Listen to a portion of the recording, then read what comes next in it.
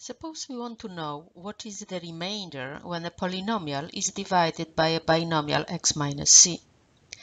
The remainder theorem offers a quick answer to that question. It says that when f of x is divided by x minus c, the remainder is f of c.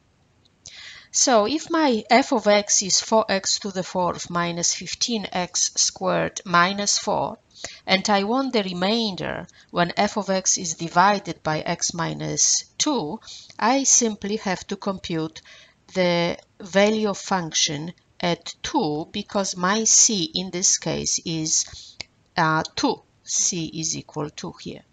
So what is f of 2? Well, we can compute quickly. Substituting x with the 2, we'll have 4 times 2 to the fourth minus 15 2 squared minus 4, which is 4 times 16 minus 15 times 4 minus 4, and that's going to be 64 minus 60 minus 4, which is 0. So the remainder is equal 0.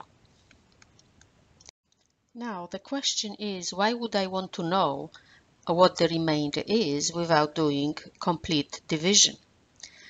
Well, knowing the remainder offers a quick answer to the question whether x minus c is a factor of a given polynomial. If the remainder is 0, then we know that x minus c is a factor.